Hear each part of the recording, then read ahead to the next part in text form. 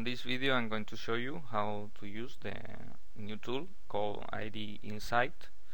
This tool is a new tool introduced on Rad Studio 2010, and the next release of Delphi for PHP also features this new tool.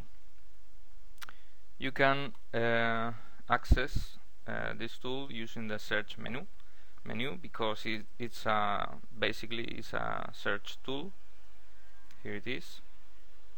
You can also press Control dot, you see, and finally you can also access it using F6, which is my favorite choice. This window you can resize it to any size you want, and allows you to access a lot of commands very easily, because all those commands are grouped in categories. For example, these are all the actions you have available on the IDE. These are the desktop speed settings, the same you can find here on the drop down.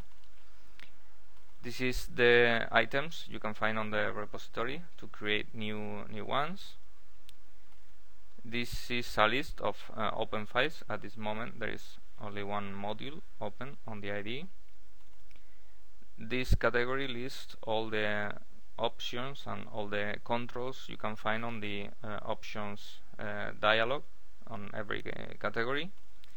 This is a list of the recent files you have open with the IDE, and this is a list of recent projects.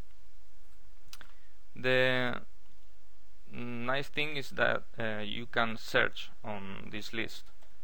At the same time you type, the list is filtered by the string you type, and the one is highlighted. You just press enter, and then, for example, in this case, goes to the options dialog, the color for the code editor. So this is a nice way to find many options on the IDE. Also, on this dialog you can select which categories you want to search and to show, but usually you just keep all of them visible, so there is no need to use this feature. For example, now we are going to create, for example, a new unit.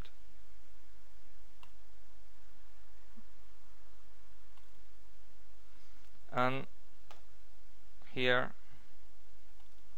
now we have the unit we have just opened. If we double click, we go to it or to the welcome page.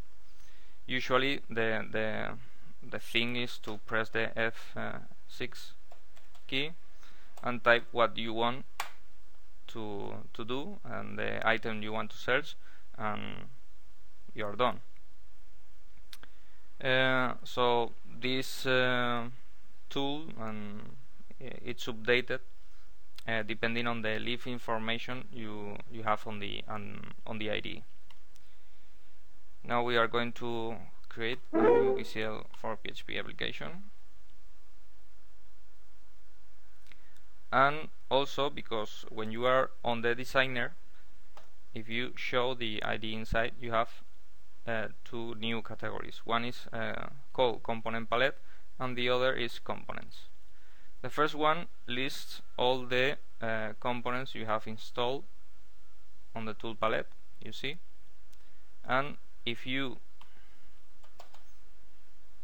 used one of these options, for example the button, if you press enter, the component is created. So it's a very nice way to create components because it's very handy. Press F6 and you are done. Also, if you have a component selected and that component is able to hold another components inside, just when you insert a component, this component is inserted inside the selected one. So as you can see, it's very nice to use. And also the other category shows all the components you can find on the active form. In this case, these are the components, and the goal is that you can select any of them very easily just by typing the name. This is very handy when you have a lot of controls in a form. Press F6 and then type the name of the component or even the form, so you have it selected. Well, as you can see, this is a very nice utility, and it's very handy, and I hope you like it. Bye.